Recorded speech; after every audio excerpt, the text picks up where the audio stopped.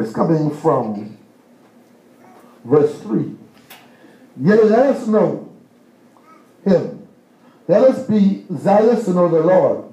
His going forth is prepared, and Satan as the dawn, and he will come to us as the latter rain, and the former rain, as the latter rain that waters the earth.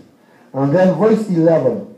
Also, O Judah, there is a harvest upon it for you, when I will return my people from their captivity, in which they are slaves to their misery, brought on by their own sins. I want to talk for a short while on spiritual rain. I'm not going to be here long, but we're going to talk for short order on spiritual. Let's bow our heads.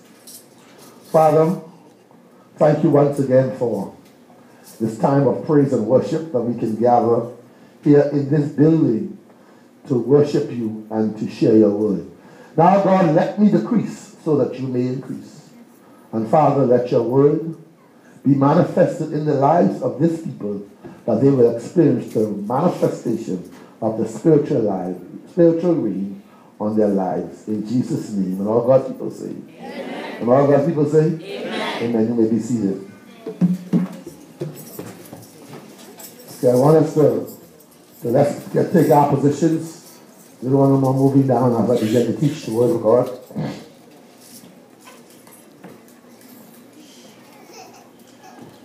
Really, most preachers don't really preach about Hosea, because Hosea is what we consider a minor prophet. We always look at the major prophets, but every prophet in the Bible had a ministry or had an assignment from God that they were called to do. And each of you here today, first of all, although you may not carry the title of a prophet, you also have an assignment that you have been called to do. Now, in Hosea's time, Israel and Judah was similar to what the Bahamas is today. Hosea lived in the 8th century before Christ was born. That's how far back he was. He lived in the 8th century. We can't even picture how far back that was. But he lived in the 8th century before Christ was born. During Hosea's time, Israel and Judah was experiencing much prosperity. Somebody say prosperity. They were experiencing much prosperity. In other words, then, let's put it simple. Things was good. Everybody was living good. Everybody was enriched. Everybody didn't have all the money, but everybody was living good. That's what I felt when I could put how much of my young people were working. It means that things were good for them. Amen? But the problem was, although things were good, the spiritual and the moral fabric of the country was becoming weakened. Why? Why was it getting weak? Because the more people got, what happened? The more they wanted. The pocketbooks became more important than souls. That's why our country going after gambling. Because some people, to them, their pocketbooks are more important than souls. And there are some of us in the church who have gotten caught up in just trying to be wealthy more than going after souls. And so what God did to the children of Israel, because they were going after materialistic things, he dried up their wealth. He tore them to pieces. Yes, I tore them. He broke up everything concerning them. Let me tell you something. A lot of things began to get broke up in this country. Some of you might not agree. But there are some things and some people who are about to get break up in this country. Because they have turned away from God and gone after the materialistic things. There are some churches that never woke up in this country because they pushed God on the side and gone after prosperity. So God has to do some tearing, some ripping apart. You can visit one church one day, you can see it full of members, and you go back the next day, where are the people gone? Why? Because they've gone a-whoring after foreign gods. Now, Pastor, why you get here? You talk about spiritual rain. This is what I just supposed to be. You want to make sure in your life that where you are now, that you are not going after the physical, but you are going after the spiritual. If you go after the spiritual, automatically the physical comes along with it. Because he says, seek ye first the kingdom of what? And what? And what happened after that? All the things you're going after is automatically added to you. So we do not want to be caught up like the children of Israel who was going after wealth. You know what that reminds me of? I was coming to church this morning and I saw a young man who had his own business. And this clicked back to me. He has his own business. He's licensed to operate on our corner to sell his food drinks. Where should this young boy come from? A Christian family. Shouldn't he leave church on Sunday morning? And when I look at it, really, I stop for 2 minutes. See, nobody really stop in the Bible from me, no. Not on Sunday morning. Because most people are trying to whisk themselves to church, or who got to go away trying to whisk themselves away. Now, after church, 3, 4 o'clock, it'd be nice to stop there to get a cold drink and you take in your family for a Sunday afternoon drive. What you think? Yeah, right. That's what we do. Sometimes we stop and we get a cold drink and stop there. And I'm like, he's not going to make any money. All one go here. So the Holy Spirit said, when you go back in, you tell him he should be in his house, in the house of God on Sunday morning. See, people who own their own business, you ain't owning nobody. That's right. That's right. You don't have to answer nobody. You can open your shop and close your business as you see fit. That's why it's good to be an entrepreneur. So you can move and operate as you please. Those of us who wait for the man, we got to move as the man say move. Josh can leave church till he's going to wait. Yeah. That's only for a season. Yes, Lord. Thank you. But if you wait for yourself, then you don't need to go after, you don't need to be going after the mighty dollar all the time.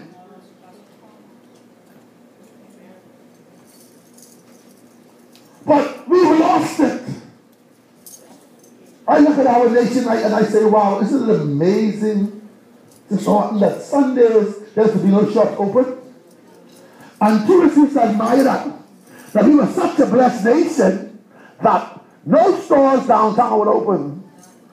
Now they open every day. So the people who was trying to get to church, get to church. Now, those of us who work in the hotels, you're different.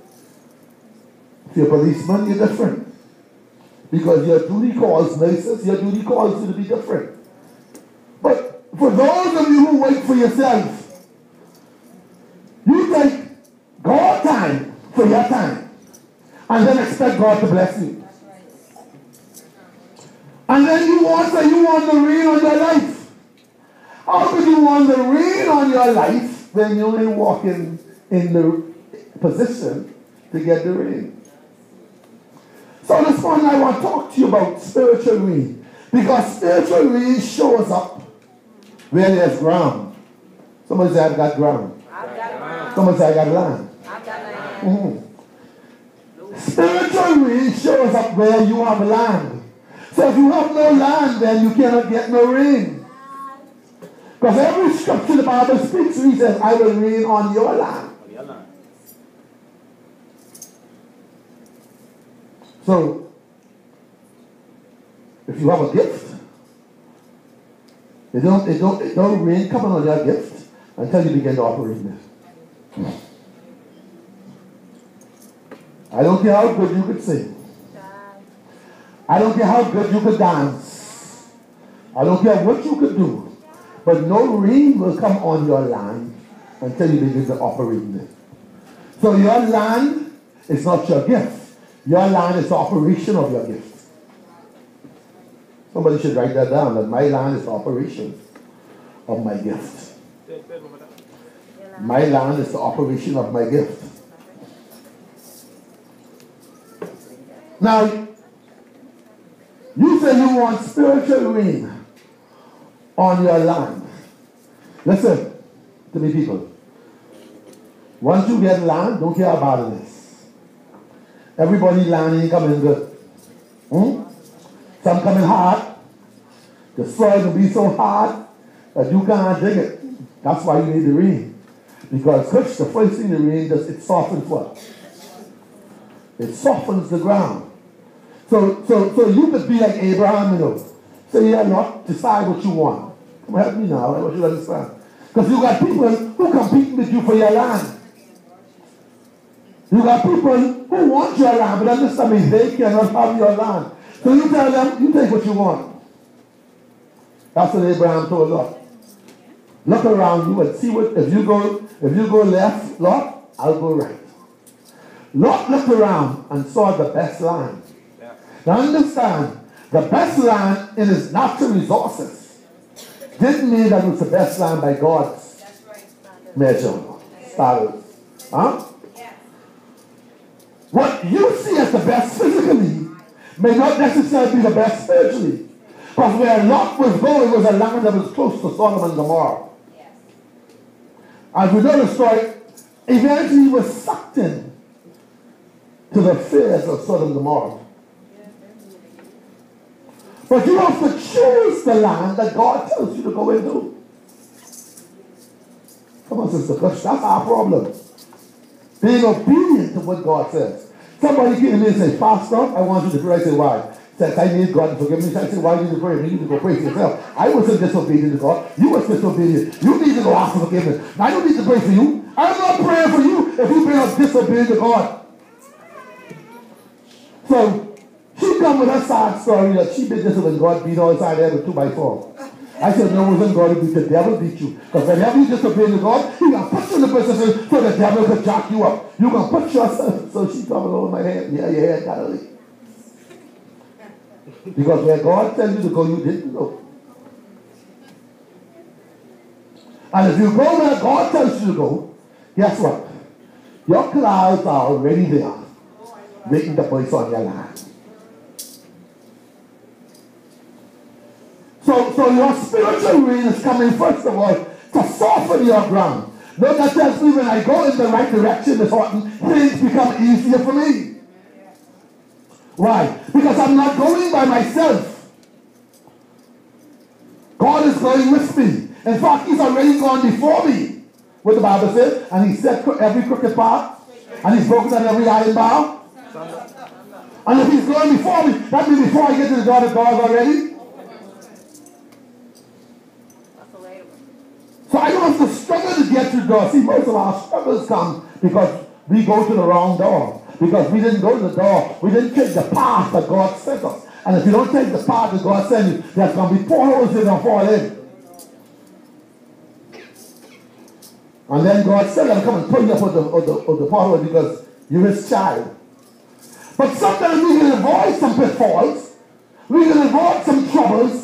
We can avoid some storms. Say, we like to dance strong songs with storms. You can avoid some storms just by walking the road that God tells you to walk. Just by being obedient.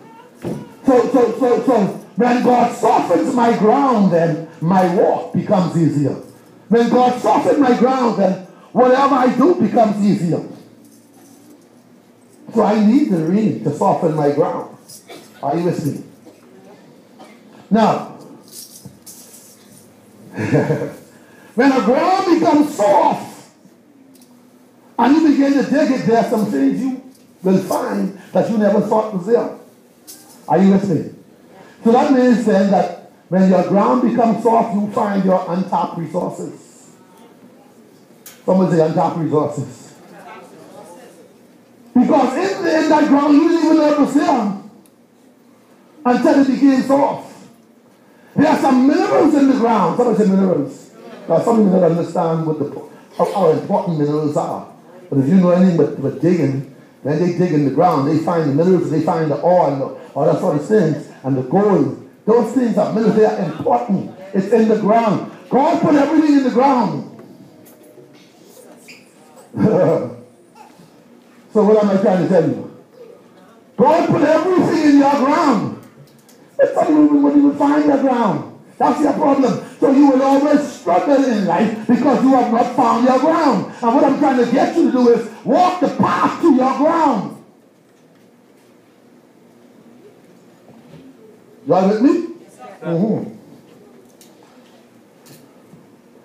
Now, the rain just only not softens the ground, but it breaks up the fallow ground. Anybody know the word follow me? Anybody smart people? What the word follow me? Follow. Anybody know the word follow me? Huh? It breaks up, not shallow, follow. Follow ground. Now listen. Follow simply means that the ground is there, but it's hard to break. You ever watch a fella with a pickaxe? They be hitting the ground and he ain't getting no further. And then, you know what happens? We give up. Because the ground is fallow. Not realizing that that same ground we given up on has our fruitfulness. But when our spiritual rain comes, it breaks up the fallow ground. And out of your fallow ground comes your fruitfulness. Somebody say fruitfulness. So this is your season of fruitfulness. That's why I'm trying to explain to you, Brittany. Don't look at what ground God gave you. And that's what happened to most of us. Because it don't look good. Let me tell you something. From we started this ministry, it's the worst building we ever been in. But this is the most fruitful building we ever been in. We is by the bridge, nice building, on Marquis Street, nice building, air-conditioned piping. What? Only 5 of us in there. Me, Makiba, Kira, couple of us, Valgiro. But we have a thought that Sister Chris coming on Wings Orleans would reap a bigger harvest. This is a harvest field. So it happened because of our obedience. Rachel used to be so guided there because she was the only dancer. We used to kill her. She had to dance every Sunday. Every blessed Sunday she had to dance. So sometimes I feel sorry when she say, I ain't dancing fast. I feel it for her because I know from day one she was the first dancer to jump in the group. So sometimes she hits the fast. I ain't feel for that this year. I understand something not all the time now. But sometimes I understand that she's been doing it so long.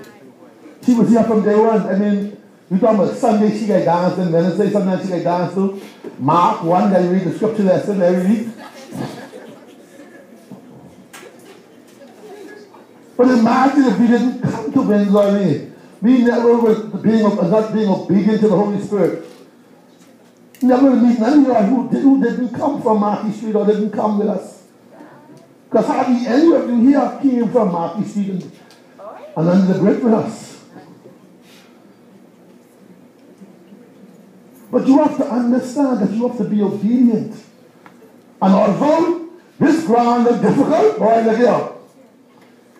Look at what we're reaping now. Wow. Listen, when we come in here was a dump. On both sides, that garbage high as the roof. Can they say? High as the roof. The garbage was this high as the roof. Because we came in. He said we can use it as a jungle shop. And then one of the Lord said, no, this is church now. But imagine we'll never meet Kenjanet and Nishi and Onisha and Destiny